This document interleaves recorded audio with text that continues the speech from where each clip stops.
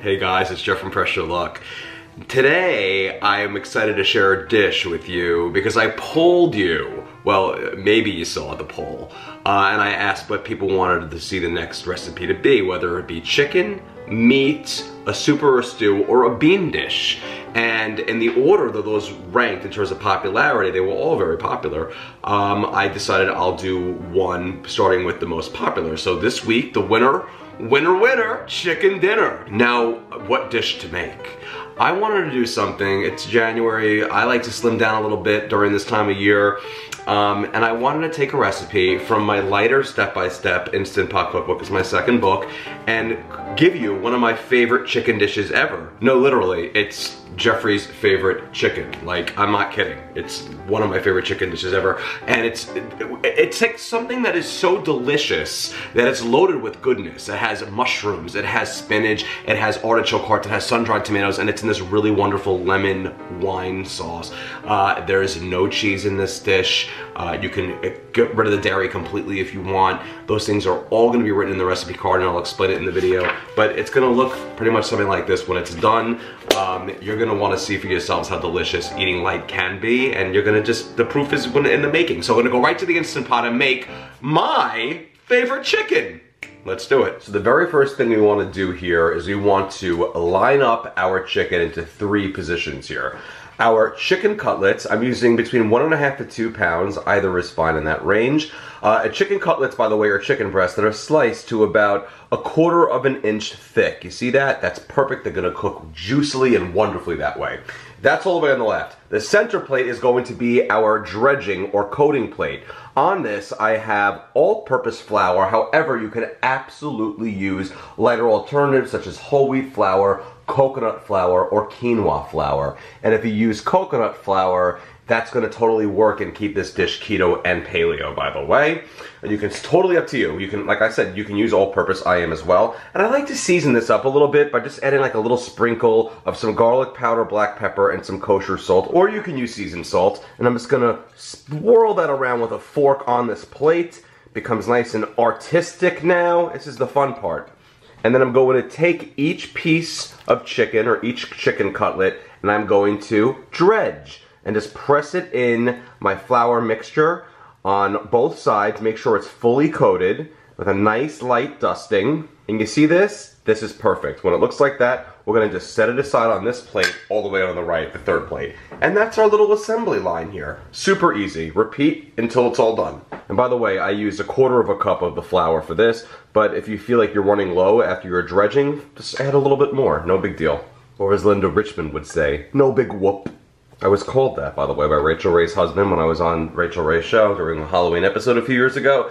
He's like, I got Linda Richmond over here when he heard me talking. And then I waved my magic wand and I said, Verklemtus! And it was pretty great.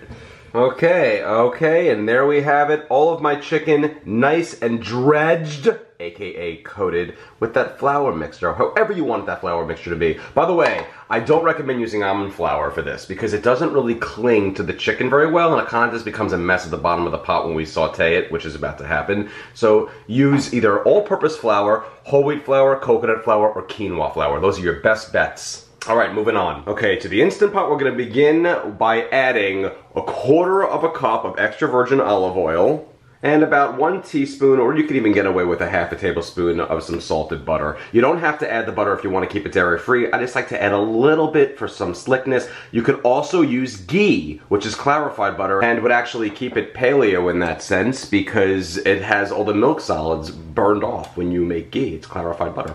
Again, you don't have to add it though if you don't want. It just gives it a little extra oomph. We're going to give that pot some heat and let everything get heated up. So we want to come down to the control panel and we want to hit the saute button and make sure that we're on the more or the high setting. If you have a start button, hit that. And that's going to give the pot some heat. And then we're going to let it heat up for about 3 minutes until that oil is shimmering and the butter is melted. And then in batches, I am going to add in my chicken cutlets that have been dredged. You probably fit up to 2 or 3 at a time in there, depending on how large. And we're going to just give those a quick little pan sear for about 1 minute on each side. And give it a little flip.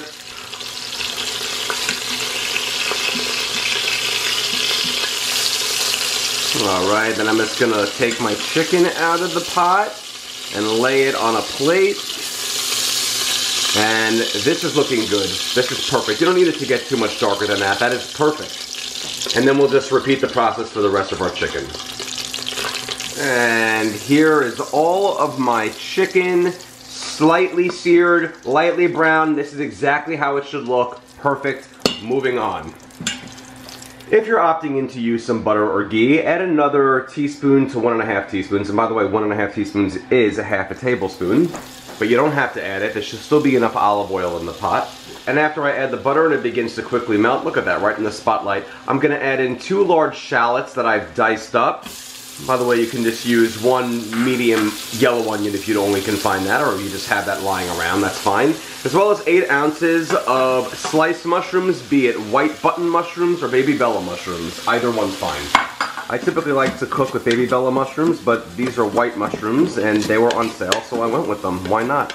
And now I'm gonna saute the mushrooms and shallot in the olive oil and a little bit of that butter there.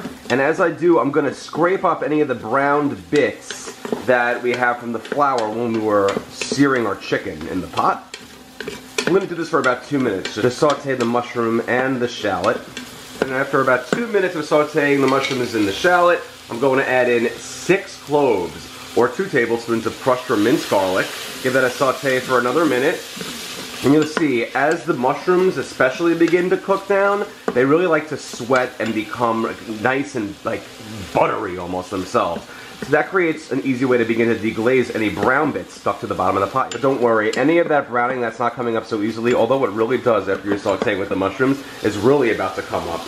Because now I'm going to add to the pot the juice of half a lemon, as well as a half a cup of a dry white wine, I should say, such as Chardonnay or Sauvignon Blanc.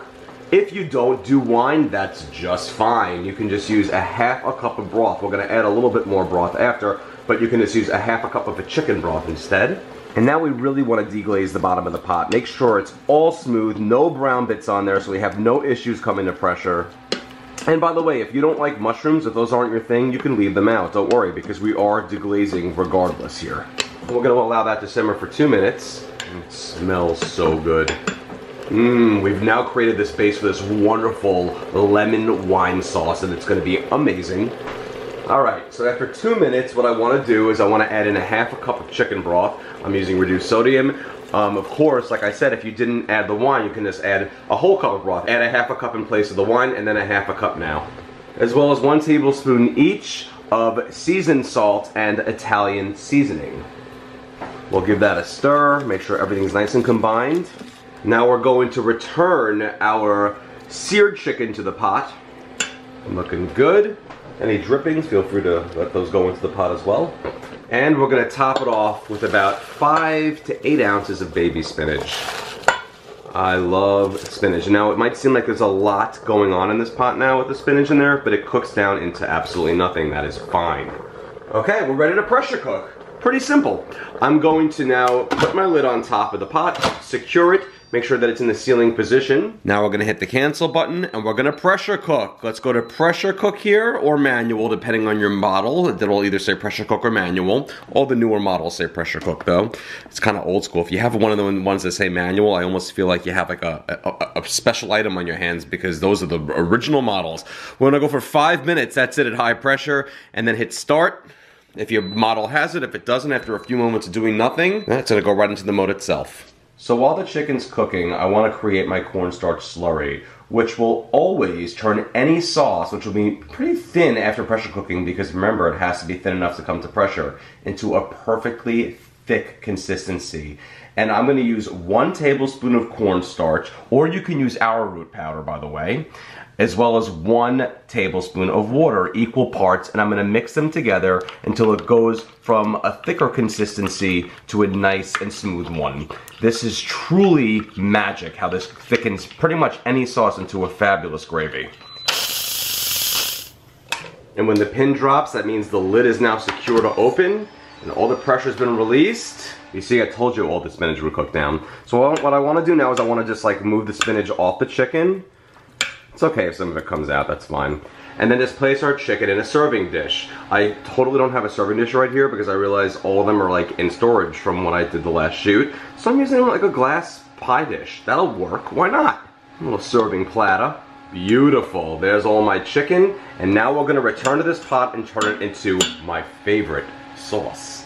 All right, hit the cancel button again. And now hit that saute button again. And again, hit start if your model has one. If it doesn't, it'll go right into the mode on its own. When the sauce is bubbling, I want to take that cornstarch slurry and I'm going to add it, and it's going to thicken up beautifully, almost instantly. I want this to be a nice thick sauce. And then I'm going to add in 1/4 cup of, you can use any milk. You can use milk, heavy cream, half and half, or you can use a non-dairy milk, such as almond milk, cashew milk, oat milk, soy milk. Just make sure it's also unsweetened. We don't want like a weird flavored milk in there. And lastly, for my finishing touch here, I'm gonna add in a 14-ounce can of artichoke hearts that I've just like ripped up by hand, as well as around a 10-ounce jar of sun-dried tomatoes, which I've also just chopped up, or you can also get them sometimes already julienned, which is recommended. If you get a little bit of the oil that's in there, that's fine too. It'll just create richer flavor and give that sauce a good stir. And then we're gonna kill the heat. And you're going to see this unbelievable, thick, rich, yet light lemon wine sauce loaded with sun-dried tomatoes and artichokes and mushrooms. Again, if you don't like artichokes, mushrooms, or anything like that, that's okay. You don't have to worry about it. You don't have to add them. But this is what makes it my favorite chicken. Okay, now we're gonna ladle this sauce over the chicken. Okay, ready for this? Look at this. I'm not even a lefty, but I'm trying to make the light work out here. Look at this. I like to spread the sauce over the chicken so everything gets covered. And you can use as much sauce as you want on this. It's totally up to you. But this is Jeffrey's favorite chicken, and I'm gonna plate some up. And there, my friends, is some delicious plated Jeffrey's favorite chicken. Look at that. 2 cutlets loaded with the good stuff. I can't wait to try it out. Let's do it. Okay, my friends, and there it is. My favorite chicken. Jeffrey's favorite chicken. It feels weird talking in like the third person, so I'll just say my favorite chicken. Okay, here we go. I can cut this, by the way, with just the fork, the chicken. It's that tender. I don't need a knife. And I'm gonna get some of the goodies on there. Some sun-dried tomatoes, some artichoke, some of the sauce, mushroom. Here we go.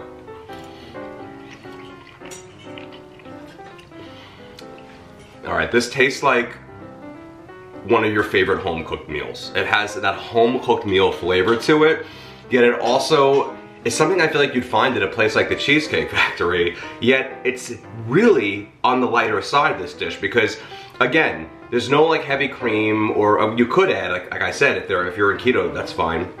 But there's no like heavy cheese products in this. There's no cheese at all in this dish. Of course, if you wanted to add a little bit, you could add some Parmesan at the end. That's up to you. We have the option of using a whole wheat flour, quinoa flour, or a coconut flour in place of all-purpose flour. And like I said, like a non-dairy milk can be used at the end, or we can use ghee, or instead of butter at the beginning, or just leave that out. It's up to you. You can make this totally customizable, as pretty much all my recipes are, but the flavors in here are really, really delicious. So like next level good, and the sauce is just to die for delicious. It'll go great over rice, quinoa, whatever. The chicken is super tender.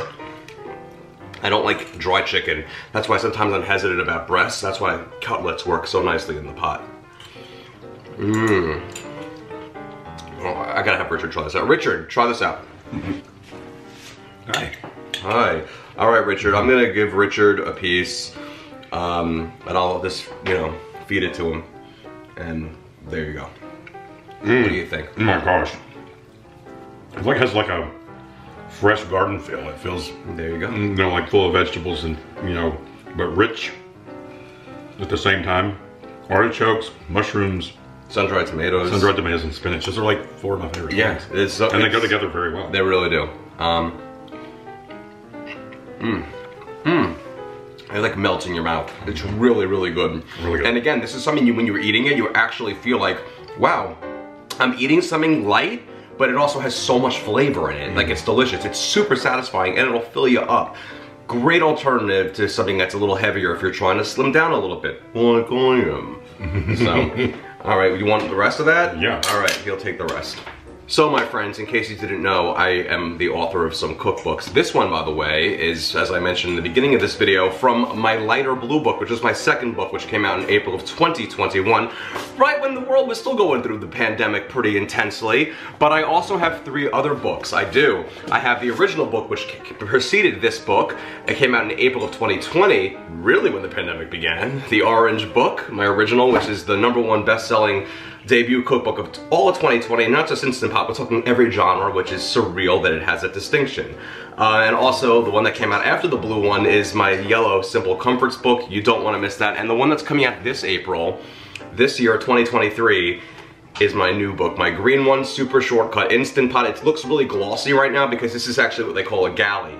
This is what it's actually not the official book. It's what they send out to people ahead of time so they can like review the book, look at the book.